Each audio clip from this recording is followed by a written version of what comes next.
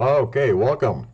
This is part 3 and the final one for our review of the Anycubic Mono X 6KS. We're going to be slicing the model and we're going to be printing it for you. And of course, I'm going to be using it in my diorama after we're all done with it. So I have you follow that too. So let's get going right now.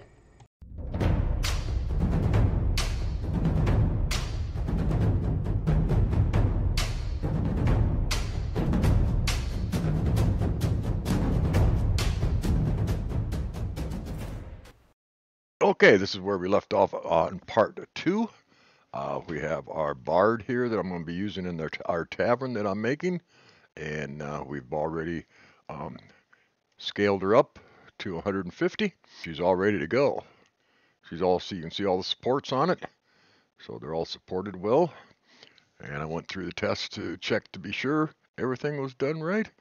None of them is sitting out in the open, so we should have a good build here. So what we're going to do is save it right now.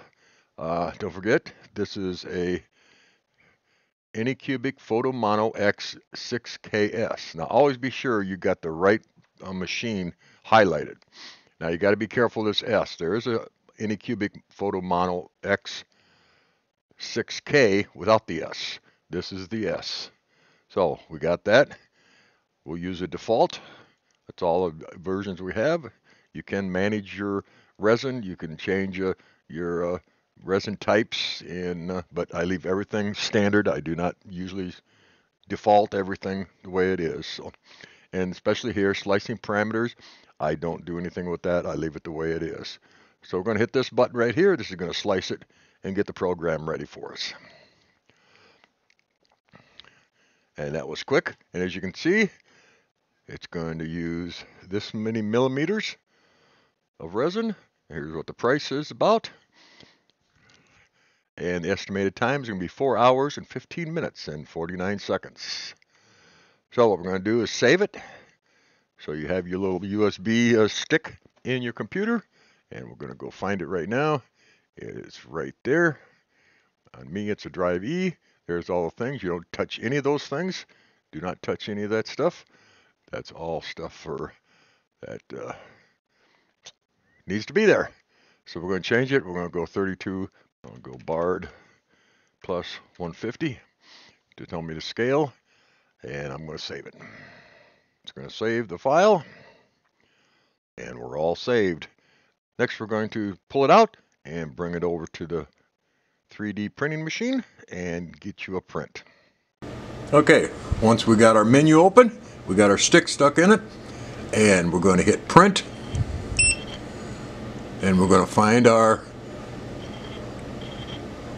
bard.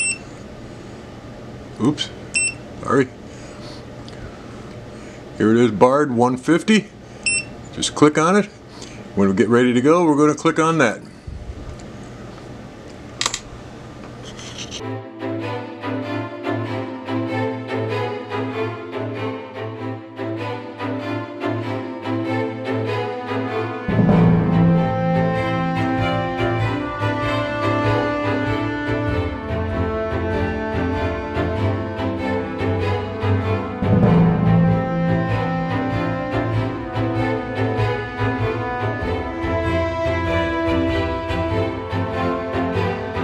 So once it's all printed, we get it all cleaned off with an isopropyl, and we put it under the heat lamp or the UV lamp for a little bit, and this is what we have right here. So now we got to strip all the supports off, and we get the supports off, and this is what it looks like so far. So don't forget, if you want to see this thing being painted and being used, follow that link up on top, or look for this link up on top. And don't forget to hit that like button and the subscribe button and that notification bell. And we appreciate you guys watching. Any comments, leave them down below, and we will see you when we finish out our tavern.